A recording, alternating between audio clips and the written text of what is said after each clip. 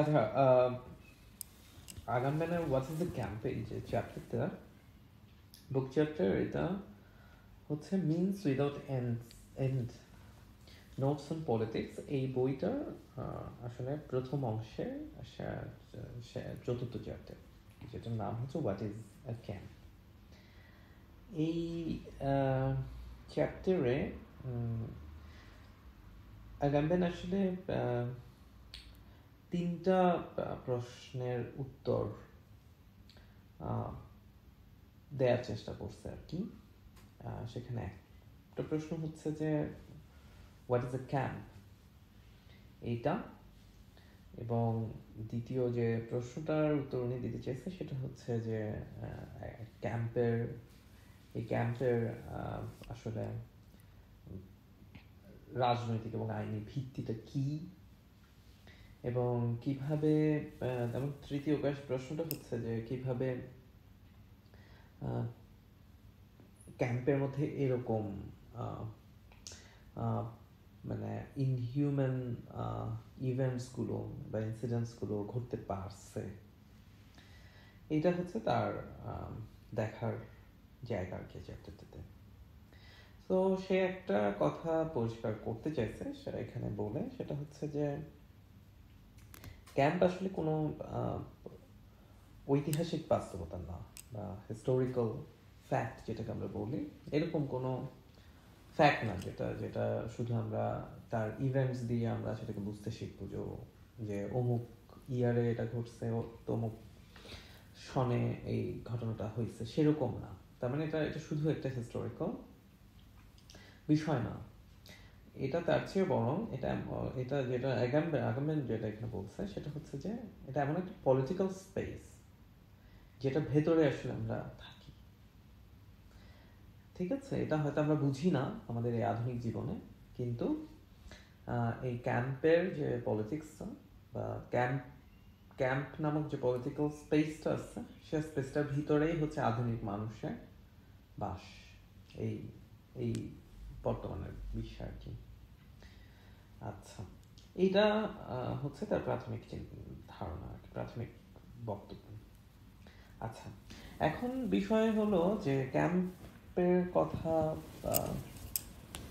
বলতে গিয়ে আগামবেন এটা নিশ্চিত করতেছেন যে ক্যাম্পগুলো আসলে কোনো সাধারণ আইনের ভেতরে সাধারণ আইন দিয়ে আসলে নির্মাণ করা হয়নি ক্যাম্প, বা ক্যাম্পের যে এক্সিস্টেন্স, ক্যাম্পকে যে এক্সিস্ট করানো হয়েছে, ক্যাম্পকে যে ফিট করানো হয়েছে একটা পলিটিক্যাল স্পেসের সাথে, সেটা কোনো অর্ডিনারি ল দিয়ে আসলে করা হয় নাই।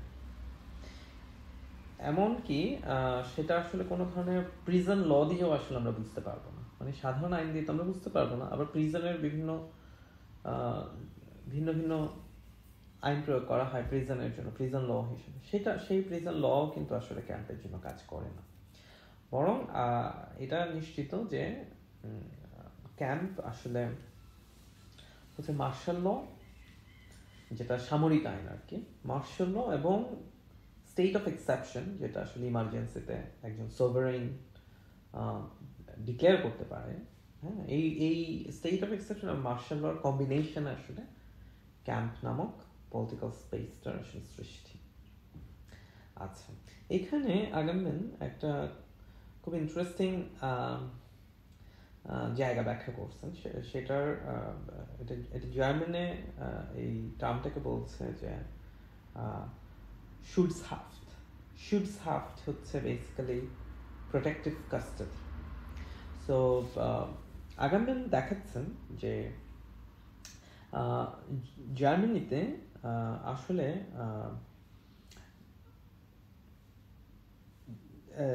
শুডসহাফ নামে একটা আইন আসলে বলবৎ ছিল, এটা 1851 দিকে। সো এই আইনটা খুব ইন্টারেস্টিং। সেই আইনটা হচ্ছে যে জুরিস্টরা যদি মনে করতো যে কেউ কোনো ব্যক্তি বা গোষ্ঠীর রাষ্ট্রের জন্য থ্রেট, স্টেটের সিকিউরিটির জন্য থ্রেট, তখন তারা তাকে কি করতে পারতো, গ্রেফতার করতে পারতো। শুডস হ্যাভ এই লয়ের against them, মানে protective custody, তারা তাকে কাস্টাডি দেয়, they could take them into the custody. এবং কাস্টাডিতে নিতে গেলে শুধু এই বিষয়টাই প্রাধান্য পাবে যে রাষ্ট্র মনে করছে যে এটা রাষ্ট্রের নিরাপত্তার জন্য হুমকি। কোনো ভিজিবল ক্রিমিনাল বিহেভিয়ার থাকতে হবে এমনও না, যাকে গ্রেপ্তার করা হচ্ছে বা যাকে কাস্টাডিতে নেওয়া হচ্ছে। শুটস অ্যাক্ট এরকম একটা আইন আসলে। সো এটা 1851 দিকে আসলে এই শুটস অ্যাক্ট আইনটা প্রুশিয়ান ল হিসাবে এটা হাজির হয়, কিন্তু পরবর্তীতে 1871 দিকে এটা জার্মানির বিভিন্ন অঞ্চলে আসলে এই আইনটা কার্যকরী হয়েছে। কিন্তু শুরুর দিকে আসলে এখানে একটা ব্যাপার আছে, শুরুর দিকে আইনটাকে মানে প্রোটেকশন অফ পার্সোনাল ফ্রিডম বলা হচ্ছিল। অনেক সময় দেখা যাচ্ছে বিভিন্ন স্টেটের মধ্যে যখন ইমার্জেন্সি সিচুয়েশন ডিক্লেয়ার হচ্ছে, তখন তো কাউকে সেভ করার জন্য রাষ্ট্র আসলে এই আইনটা ব্যবহার করছে, যে মানে দে আর সেফড। কিন্তু পরবর্তীতে আসলে এটা এই শুডস হ্যাভ আইনটা দেখা গেছে যে রাষ্ট্রের বিপরীতে যারা, মানে রাষ্ট্রের থ্রেট হিসেবে যারা, তাদেরকে কাস্টাডিতে নেওয়ার জন্য এই আইনটা ব্যবহার করা হচ্ছে। সো এটা একটা চেঞ্জ আসলে ঘটছে। মানে একটা সময় দেখা যাচ্ছে এটা পার্সোনাল ফ্রিডমের জন্য রাষ্ট্রের অনেককে স্টেট অফ ইমার্জেন্সি থেকে সেভ করার নামে এটা ব্যবহার করা, পরবর্তী দেখা যাচ্ছে আসলে এটা রাষ্ট্রের সিকিউরিটিকে সেভ করার জন্য, বিভিন্ন মানুষকে কাস্টাডিতে নেওয়ার জন্য শুডস হ্যাভ আইনটা ব্যবহার করা হচ্ছে। এটা হচ্ছে বিষয়। এবং এই শুডস হ্যাভ দুই ধরনের ব্যবহারই আসলে ফার্স্ট ওয়ার্ল্ড ওয়ারে প্রচুর ঘটছে। ঠিক আছে, আচ্ছা এখন হচ্ছে যে তাহলে এই জায়গা থেকে আগামেন যেটা বলছেন সেটা হচ্ছে যে ক্যাম্প আসলে তার মানে এমন একটা স্পেস যেখানে state of exception R exception হিসেবে থাকতেছে না, সেটা বেসিক্যালি সেখানে একটা রুল হয়ে যাচ্ছে। তার মানে স্টেট অফ এক্সেপশনের যেটাকে আসলে শুরু থেকেই টেম্পোরাল সাসপেনশন হিসেবে, মানে সাময়িক, মানে আইনের সাময়িক ব্যতিক্রম, অর্ডার এস্টাবলিশ করার জন্য এইভাবে ভাবা হচ্ছিল। কিন্তু ক্যাম্পের ক্ষেত্রে, মানে যখন ক্যাম্পের ক্ষেত্রে আসলে স্টেট অফ এক্সেপশন একটা স্থানিক অ্যারেঞ্জমেন্ট হয়ে গেছে। মানে অর্থাৎ আইনে জুরিসডিকশনের ভাষায় বা প্রাথমিকভাবে স্টেট অফ এক্সেপশনকে শুধুমাত্র টেম্পোরাল একটা suspension of law and order এটা মনে করা হতো, যে এটা টেম্পোরাল, এটা time base for this time. কিন্তু যখন ক্যাম্প যখন at the same time state of এক্সেপশনের সাথে একসাথে হাজির হলো, তখন আসলে state of exception R temporal suspension থাকলো না, এটা বরং স্পেশাল পার্মানেন্স পেয়ে গেল। মানে ওই ক্যাম্পের মধ্যে সবসময় স্টেট অফ এক্সেপশন থাকবে। এইটা হচ্ছে আগামবেন এটা দেখাইতেছেন।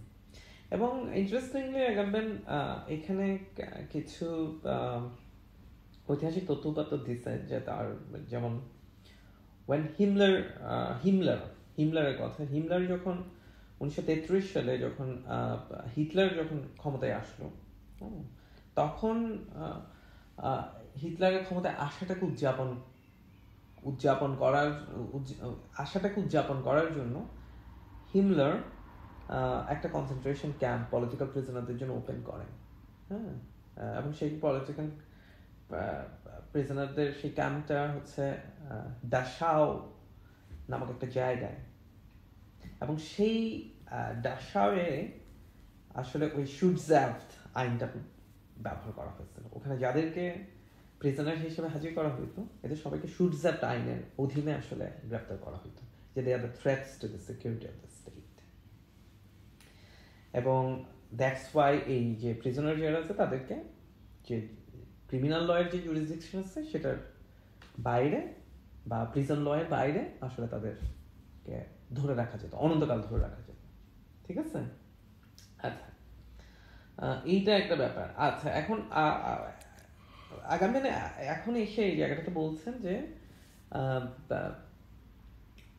ক্যাম্পকে যে যদি আমরা স্পেস অফ এক্সেপশনস হিসেবে ভাবি, তাহলে এটাও আমাদের মাথায় রাখতে হবে, এটা এক ধরনের একটা প্যারাডক্সিক্যাল স্ট্যাটাস তৈরি করে ক্যাম্পের। প্যারাডক্সিক্যাল কেন? কারণ সে বলতেছে যে সাধারণত তো ক্যাম্প হচ্ছে এমন একটা স্থান যেটাকে স্বাভাবিক যে আইন কাঠামো আছে সেটা বাইরে আসলে সেটার অবস্থা, সাধারণ আইনের অধীনে না, এটা beyond that normal juridical order basically. এটা একটা জিনিস ক্যাম্পের।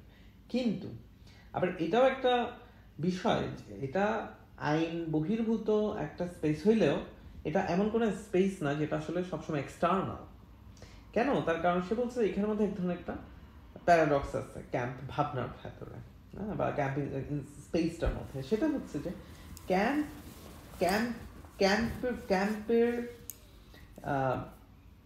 ক্যাম্প আসলে এমন একটা স্টেট অফ এক্সেপশন যেটা অ্যাট দ্য সেম টাইম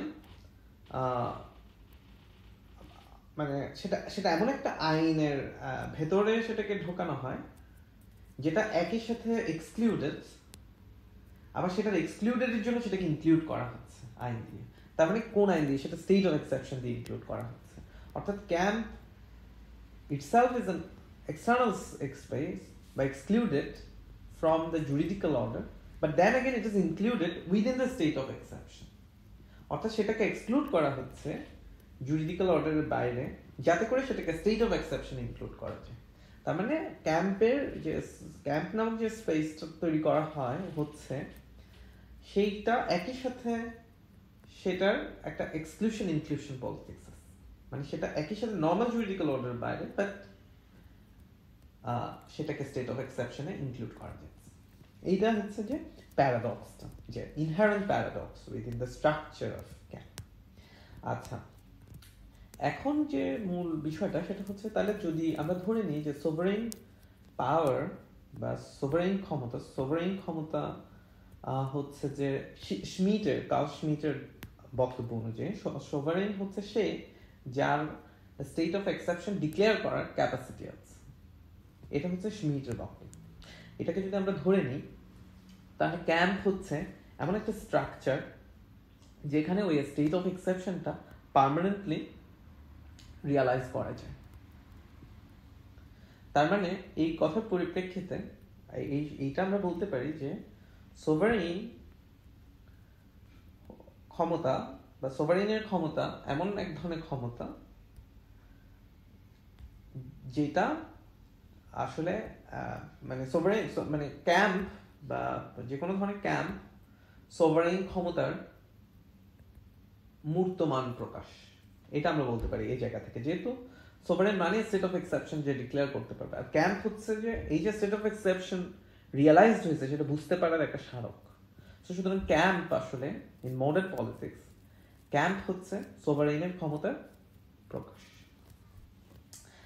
এইটা যদি আমরা মনে রাখি, তাহলে ক্যাম্পকে আমরা এমন একটা স্পেস অফ এক্সেপশন গঠন করতে দেখতে পারি যেখানে আসলে ল কমপ্লিটলি সাসপেন্ডেড হয়ে যেতে পারে আইন, এবং যেখানে এভরিথিং ইজ পসিবল, ওখানে সবকিছু করা সম্ভব ওই স্পেসের মধ্যে। তাহলে যে সমস্ত মানুষজন আসলে ক্যাম্পে থাকছেন বা থাকবেন, তারা আসলে কিসের ভেতরে? তারা কি বহির্ভূত, মানে কোনো বিচারের বহির্ভূত একটা অংশে, আবার ভিতরের অংশে, মানে দে আর অলওয়েজ ইন বিটুইন, যে তারা excluded and then again included, তারা একই সাথে এক্সেপশন ফেস করছে, একই সাথে রুল ফেস করছে। সো এই যে ইনডিস্টিংশন বিটুইন আউটসাইড অ্যান্ড ইনসাইড, হ্যাঁ, এইটা আসলে ক্যাম্পে যারা থাকে তারা আসলে ভালোভাবে বুঝতে পারে। অর্থাৎ ক্যাম্পের স্ট্রাকচার বাইরে থেকে যদি ক্যাম্পকে দেখা হয়, তাহলে সেটাকে যে আউটসাইডের একটা অংশ হিসেবে আমরা দেখতে পারি। আবার যারা ক্যাম্পের ভেতরে থাকছে তারা আবার যে আইনের ভেতরে, যে স্টেট অফ এক্সেপশনস এর ভেতরে তাদের জীবন যাপন করছেন, তারা আবার সেটাকে ভেতর থেকে দেখছেন। সো ক্যাম্প আসলে এমন একটা জায়গাতে, সেটা হচ্ছে মানে এটাকে ডিটারমাইন করা যায় না যে এক্স্যাক্টলি ওয়্যার ইট বিলংস, এটার মধ্যে একটা ইনডিটারমিনেসি আছে। মানে এটা একই সাথে লিসিট, বাইরে থেকে দ্যাট ইজ ইলিসিট, বাট ভেতর থেকে দ্যাট ইজ লিসিট, মানে বৈধ। সেরকম মানে ক্যাম্প ইজ লাইক দ্যাট, এটা এমন একটা স্পেস। হ্যাঁ, এবং ইন্টারেস্টিংলি যদি আমরা কনসেন্ট্রেশন ক্যাম্পের কথা ধরি যে দ্বিতীয় বিশ্বযুদ্ধের প্রেক্ষাপটে, তাহলে আমরা দেখি যে সেখানে যে সমস্ত জিউসদেরকে যে ক্যাম্প যেগুলোতে রাখা হচ্ছে, সেই জিউস লোক জনগোষ্ঠীকে আগেই তাদের সিটিজেনশিপ রাইট আসলে নিয়ে নেওয়া হয়েছে তাদের থেকে, এবং সেটা করা হয়েছে নুরেমবার্গ লস নামে একটা আইন তৈরি করার ভেতর দিয়ে, নুরেমবার্গ লস, যেটা জিউস পিপলদেরকে একই সাথে তাদের সিটিজেনশিপ রাইট এবং দেন তাদেরকে ডিন্যাশনালাইজ করে ফেলছে, তাদের বিজাতীয়করণও করা হচ্ছে। তার মানে সিটিজেনশিপের রাইটস নেওয়ার পরে এবং বিজাতীয়করণ করার পরে তারপরে হচ্ছে ক্যাম্পের ভেতর তাদেরকে প্রবেশ করানো হয়েছে। তার মানে তাদেরকে একটা নেকেড লাইফ, শুধুমাত্র একটা বায়োলজিক্যাল লাইফ হিসেবে প্রবেশ করা হয়েছে, without citizen rights and without national rights. এবং এইটার ভেতর দিয়ে আসলে তাদেরকে ওই শেষ পর্যন্ত গ্যাস চেম্বারে নিয়ে যাওয়াটা সম্ভব হয়েছে, যে কারণ তাদেরকে গ্যাস চেম্বারে নেওয়া হয়েছে, তারা আসলে কোনো সিটিজেন না, তাদের কোনো ন্যাশনাল রাইটস নেই, শুধুমাত্র তারা কতগুলো biological life, naked life, bear life যাদেরকে বলতে পারে। এখন তাহলে তাদের যে পলিটিক্যাল স্ট্যাটাসটা, মানে জিউস যাদেরকে কনসেন্ট্রেশন ক্যাম্পে রাখা হয়েছে, তাদের যে প্রত্যেকে পলিটিক্যাল স্ট্যাটাস নিয়ে নেওয়া হয়েছে, তাদেরকে যে এরকম একটা নেকেড লাইফে পর্যবেসিত করা হয়েছে। হ্যাঁ, তো সেই দিক থেকে সেই ক্যাম্প আসলে হয়ে উঠছে সে সময় একটা বায়োপলিটিক্যাল স্পেস, শুধু বায়োপলিটিক্যাল স্পেস, যে স্পেসের মধ্যে ক্ষমতা আসলে শুধুমাত্র কতগুলো শরীরকে কনফ্রন্ট করতেছে, এমন কতগুলো শরীরকে কনফ্রন্ট করতেছে যারা কিলেবল বডিজ, যাদেরকে কোনো ধরনের ইন্টারাকশন ছাড়াই যাদেরকে গ্যাস চেম্বারে পাঠানো, কিল করা পসিবল। ঠিক আছে, সো এই জায়গা থেকে আমরা তাহলে বলতে পারতেছি যে আসলে ক্যাম্প এক ধরনের প্যারাডাইম, যেটা বা এমন এক ধরনের পলিটিক্যাল স্পেস আসলে, যেই পলিটিক্যাল স্পেসে পলিটিক্স বলতেই আসলে সেটা বায়োপলিটিক্স, সেখানে অন্য কোনো পলিটিক্স নাই, এবং সেখানে ক্রমাগত হোমোসেক্সুয়াল উৎপাদন করা সম্ভব। এইটা হচ্ছে প্রথম কথা। আচ্ছা, তাহলে এখন যেটা আমরা দেখি সেটা হচ্ছে যে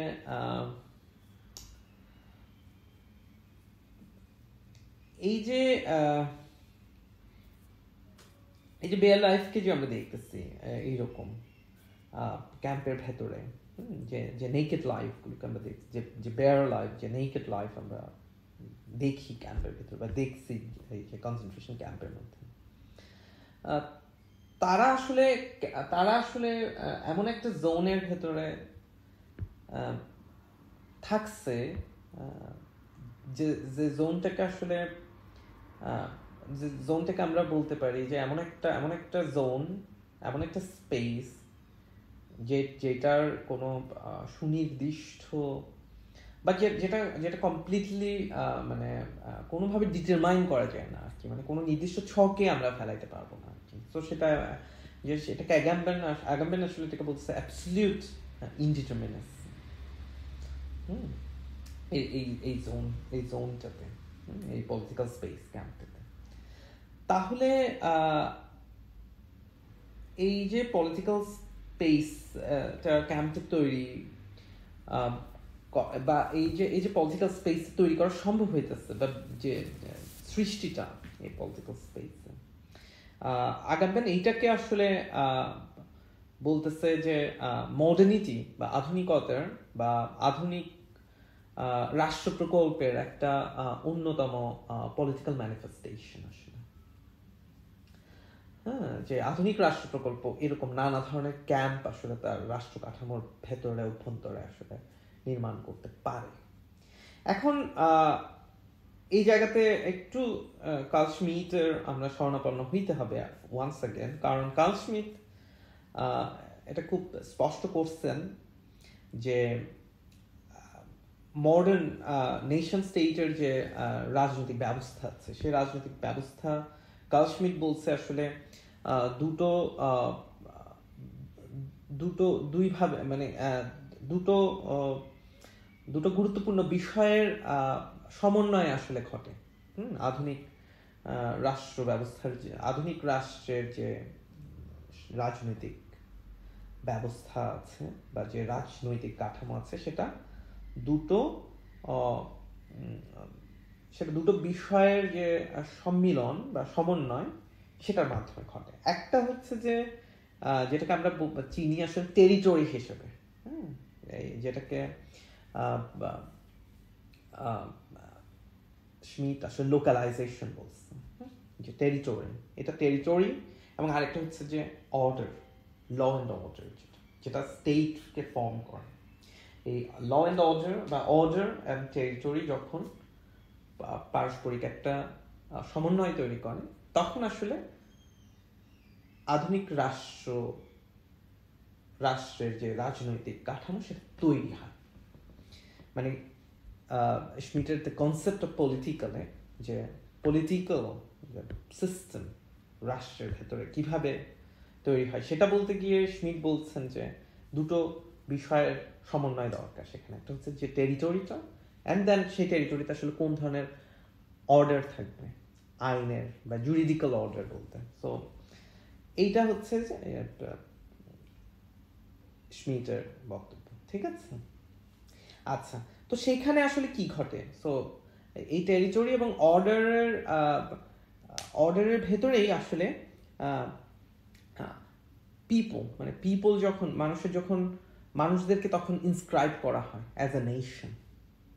অর্থাৎ একটা টেরিটরি এবং দেন সেখানে অর্ডার, এই দুটো সম্মিলন, আর সেখানে যে জনগোষ্ঠী, সেই জনগোষ্ঠীকে নেশন হিসেবে হাজির করানো হয়। প্রথমে তারা সিটিজেন হয়, দেন সেই সিটিজেনদেরকে কি করা হয়, নেশনে রূপান্তর করা হয়। সিটিজেন না হলে তার তো নেশন হিসেবে রূপান্তরিত হওয়া সম্ভব না। তার মানে তাকে প্রথমে সিটিজেন, তার মানে প্রথমে ইন্ডিভিজুয়াল, মানে যে সাবজেক্টগুলো থাকে সে সাবজেক্টের সিটিজেনশিপ আরোপ করা হয়, অ্যান্ড দেন হচ্ছে যে তাদেরকে নেশনে রূপান্তর করা হয়। এই প্রক্রিয়াতেই আসলে নেশন স্টেট আর তার পলিটিক্যাল ব্যবস্থা আসলে জন্মায়, ঠিক আছে? এই জায়গাতে আগামেন বলছে যে ক্যাম্প ব্যবস্থাতে, তাহলে ক্যাম্প ব্যবস্থাতে আসলে কি ঘটে? ক্যাম্প ব্যবস্থাতে হচ্ছে যে এটাতে একটা টেরিটরি পাওয়া যায়, এটাতে একটা অর্ডার। ক্যাম্প ব্যবস্থাতে এটার একটা রাপচার ঘটে এই প্রক্রিয়ার মধ্যে, কারণ যাদেরকে ক্যাম্পের ভেতরে রাখা হচ্ছে তাদেরকে আসলে তাদের সিটিজেনশিপ তাদের নিয়ে না হল, মানে সিটিজেনদের রাইটস তাদের নিয়ে নেওয়া হচ্ছে, অ্যান্ড দেন তাদেরকে ডিন্যাশনালাইজ করা হচ্ছে, যাতে করে শুধুমাত্র তারা বেয়ার লাইফ হিসেবে ক্যাম্পের মধ্যে থাকতে পারে। অ্যান্ড দেন তখন তাদের উপরে যে কোনো ধরনের জুলুম, অন্যায়, এটা সম্ভব। সিটিজেন এবং নেশন হলে তো সেটা সম্ভব না। তাহলে ক্যাম্প ব্যবস্থার ভেতরে এক ধরনের একটা রাপচার ঘটে, ঠিক আছে? রাপচারটা কোথায়? সেই রাপচারটা আসলে হচ্ছে যে সেটা হচ্ছে এমন একটা টেরিটরি যেটার আসলে অর্ডার নাই, কিন্তু সেখানে বেয়ার লাইফকে ইনস্ক্রাইব করা হচ্ছে। অর্থাৎ একটা নেশন স্টেটের মধ্যে যেটা ঘটে সেখানে হচ্ছে স্মিথিয়ান ধারণা অনুযায়ী সেখানে টেরিটরি নির্দিষ্ট থাকে, দেন অর্ডার এস্টাবলিশড হয়, আর এই টেরিটরি এবং অর্ডারের অভ্যন্তরে জনগণকে সিটিজেন এবং দেন নেশনে রূপান্তর করা হয়, এটা হচ্ছে। কিন্তু ক্যাম্প যখন করা হয় সেখানে তাহলে কি যেটা ঘটে, সেখানে হচ্ছে যে সেটা আমরা একটা টেরিটরি হিসেবে সেটা পাই, বাট সেটার আসলে অর্ডারটা মিসিং, সেখানে কোনো অর্ডার দরকার নেই। আর সেখানে যাদেরকে ইনস্ক্রাইব করা হয়, দে আর নাইদার সিটিজেন নর আ নেশন, দে আর সিম্পলি বেয়ার লাইফস। তার মানে এই জায়গায় এসে আগামবেন স্মিথকে এক্সটেন্ড করছেন তার ক্যাম্পের ধারণা এস্টাবলিশ করার জন্য। সে বলতে চাচ্ছে যে তাহলে প্রত্যেকটা ক্যাম্পে আসলে বা ক্যাম্পের মতো যত স্পেস আছে এগুলো সবগুলোই আসলে এমন একটা টেরিটরি যেটা যেটার মধ্যে ওই আইন ব্যবস্থাটা, জুরিডিক্যাল অর্ডারটা কমপ্লিটলি অনুপস্থিত। ঠিক আছে, তাহলে সেই ক্ষেত্রে এখন হচ্ছে যে ক্যাম্পের মধ্যে তাহলে কি ঘটছে, তাহলে সেখানে হচ্ছে যে নেকেড লাইফ ক্যাম্পের ভেতরে আসলে ইনস্ক্রাইব করা হচ্ছে, ঢোকানো হচ্ছে, সেইটার থেকে নেশন স্টেটের যে গ্যাপটা সেটা অনেক বেশি প্রশস্ত করা হচ্ছে। অর্থাৎ ক্যাম্পে যে ধরনের লাইফকে ইন্ট্রোডিউস করা হয়, যে ধরনের বেয়ার লাইফ, সিটিজেনশিপ এবং ন্যাশনাল রাইটস তাদের খারিজ করার ভেতর দিয়ে নেশন স্টেটের যে ফরমেশন, পলিটিক্যাল ফরমেশন, সেটা থেকে ক্যাম্পকে অনেক বেশি দূরত্বে নিয়ে যাওয়া হয়। অর্থাৎ যেভাবে আগামবেন তার বক্তব্যে এখানে এসে উপস্থিত হচ্ছেন,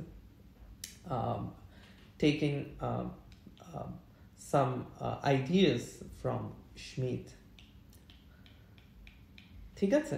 তো সেই জায়গাতে যে একটা গ্যাপ আমরা দেখি যে নেকেড লাইফ এবং নেশন স্টেটের, সেই গ্যাপের ভেতরেই আসলে ক্যাম্পকে প্রতিস্থাপন করা হয়, বা ক্যাম্প নামক যে পলিটিক্যাল স্পেস সেইটার সৃষ্টি।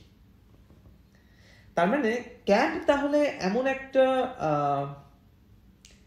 এমন একটা territory which doesn't have any order or which does not need to have any order। তার মানে স্মিথের ভাষায় সেটা হচ্ছে লোকালাইজেশন, যেটাকে সে টেরিটরি বলছে, লোকালাইজেশন উইদাউট অর্ডার, অর্থাৎ লোকালাইজেশন টেরিটরি উইদাউট স্টেট, অ্যাগামবেন যেটাকে বলছে। এবং যে এই কারণেই ক্যাম্প হচ্ছে সবসময় পার্মানেন্ট স্পেস অফ এক্সেপশন। কারণ আমরা যদি অর্ডার মানে এমন আমরা যদি একটা নেশন স্টেটের ভেতরে স্টেট অফ এক্সেপশন তৈরি করতে, সেটা সবসময় হচ্ছে টেম্পোরাল, মানে সেটা সাময়িক এবং সেটা সময় কেন্দ্রিক। কিন্তু যখন আমরা ক্যাম্প এস্টাবলিশ করছি, বা মডার্ন পলিটিক্সে যখন ক্যাম্প এস্টাবলিশ হল, তখন সেটা আসলে স্থানিক, সেটা সাময়িক না, সেটা স্থানিক, সেটা সময়ের সাথে সম্পর্কিত, সেটা পার্মানেন্ট। তার মানে সেটা এমন একটা টেরিটরি যেটার কোনো অর্ডার নেই, এবং সেটা ক্রমাগত নেশন স্টেটের যে পলিটিক্যাল ফরমেশন সেটা থেকে দূরবর্তী জায়গায় অবস্থান করতেছে। যেটার কারণে আগামবেন বলছে এটাকে তাহলে আমরা বলতে পারি ডিসলোকেটিং লোকালাইজেশন। এটা এমন একটা territory which is always dislocated। ঠিক আছে, এই জায়গাতে হচ্ছে তার থিওরিটিক্যাল যে বয়ানটা, যেখানে সে বলতে পারছে যে ক্যাম্প এই কারণেই এমন এক ধরনের টেরিটরি যেটা কোনো অর্ডার নাই, এবং এই কারণে এটা রাজনীতির একটা হিডেন ম্যাট্রিক্স, যেটার ভেতরে আসলে আমরা থাকি কিন্তু আমরা সেটাকে চিনছি না, কারণ সেটা এত বেশি ডিসলোকেটেড। এই কারণে আমাদের এটা চেনা দরকার, এবং এটা কিভাবে এটা মেটামরফোজড হয়, চেঞ্জড হয়, সেটা আমাদেরকে খুঁজে পাওয়া উচিত। এবং এই জায়গাতে এসে সে এখন তার ধারণাটা প্লেস করছে যে নেশন, স্টেট এবং টেরিটরি, তিনটা মিলে যে পলিটিক্যাল ফরমেশন, যে পলিটিক্যাল সিস্টেম হাজির হয় in the modern politics, in the modern nation states, camp সেখানে আসলে একটা চতুর্থ এবং একটা অবিচ্ছেদ্য এলিমেন্ট হিসেবে হাজির হচ্ছে, যে nation, state, territory and then camp. তার মানে ক্যাম্প আসলে আমাদের মডার্ন লাইফের মধ্যে একটা পার্মানেন্ট রিয়ালিটি। কারণ ক্যাম্পের ভেতরে এক ধরনের যে পলিটিক্যাল ফরমেশন, সেই ফরমেশনের ভেতর দিয়ে এমন একটা টেরিটরি আসলে নির্মাণ করা হয় যেখানে অর্ডারকে একেবারে অ্যাবসেন্ট করে দেওয়া সম্ভব হয়, এবং এমন এক ধরনের রিয়েলিটি সেখানে কায়েম করা যায় যে রিয়েলিটির ভেতরে এভরিথিং ইজ পসিবল, এবং এমন কিছু লাইফকে সেখানে ইন্ট্রোডিউস করা যায় যে দে আর অনলি বায়োলজিক্যাল লাইফ। এবং পলিটিক্স বলতে যেখানে শুধুই আমরা বায়োপলিটিক্সকে সেখানে দেখি ক্যাম্পে।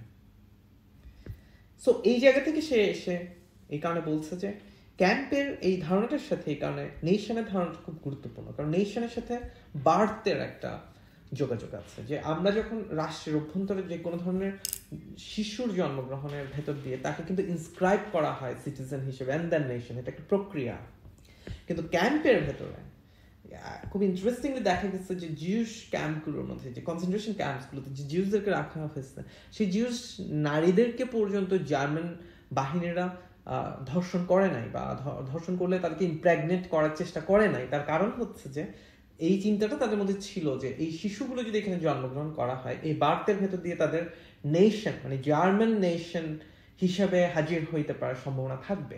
সুতরাং সেটাও করা সম্ভব হবে না, শুধুমাত্র তাদেরকে নেকেড লাইফ হিসেবে রাখতে হবে, যাতে করে স্মিথিয়ান যে নেশন, তার সাথে সাথে টেরিটরি অ্যান্ড দেন অর্ডারের ভেতর দিয়ে যে পলিটিক্যাল ফরমেশন, সে ফরমেশন থেকে যেন এই পুরো গোষ্ঠীটাকে, মানে এই নেকেড লাইফগুলোকে এই ফরমেশনের ভেতরে যেন সে তারা ঢুকতেই না পারে। এই কারণে দেখা যাচ্ছে জিউস নারীদেরকে ইমপ্রেগনেট করার চেষ্টা করা হয় না।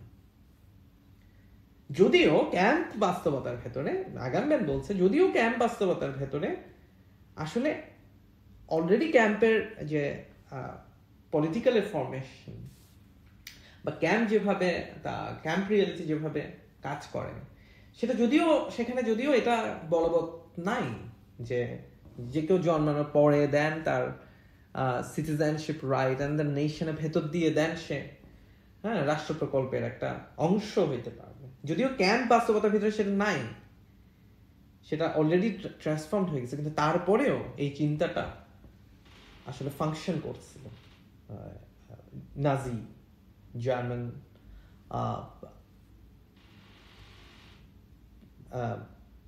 যারা নাজি বাহিনীর রাজনৈতিক চিন্তার ভেতরে। সো এইটা একটা ব্যাপার। সো এই কারণে দেখা যাচ্ছে যে ক্যাম্পকে এই কারণে সব জায়গা থেকে আসলে আগামবেন আসলে ক্যাম্পকে এই কারণে একটা মানে বায়োপলিটিক্যাল বাস্তবতা হিসেবে, ল হিসেবে, বায়োপলিটিক্যাল ল হিসেবে দেখছে যে ওই ক্যাম্পের ভেতরে আসলে অ্যাবসলিউট বায়োপলিটিক্স হাজির করা পসিবল ছিল। এইটাই হচ্ছে বেসিক সারমর্ম আর কি।